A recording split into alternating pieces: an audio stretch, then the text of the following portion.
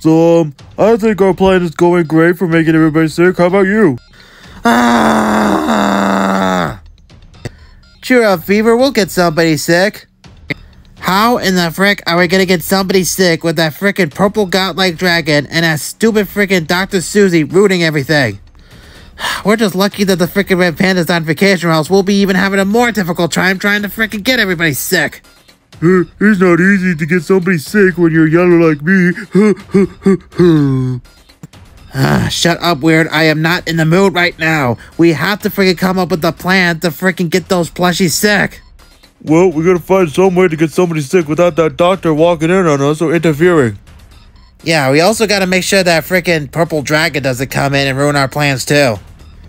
Okay, so let's frickin' think for a moment. What can we do to frickin' stop them from frickin' coming in and ruining everything? Well, we also gotta make sure that the person that we're affecting doesn't have medicine on standby. Or basically the roommate that they're living with has a frickin' medicine on standby. Yeah, because we learned that the hard way. Okay, so let's think of that. Well, Weird, what are you doing? What? I'm eating a candy bar.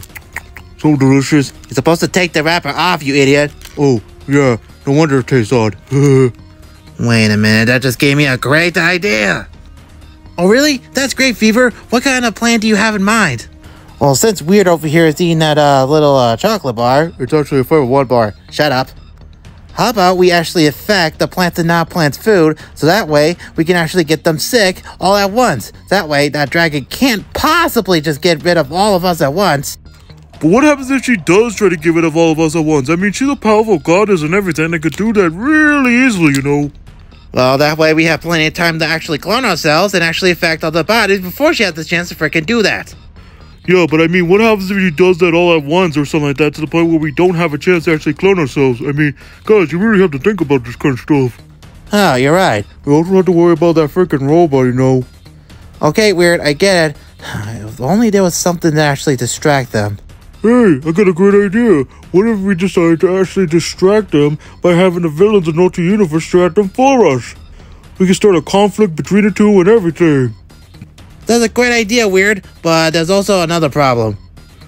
And what's that? We don't know where the alternate universe villain's hideout is. I mean, the plants and non-plants know, but we don't know anything about... It looks like we're gonna have to go interrogate some plants and non-plants, so, yeah. But who the heck do we interrogate first?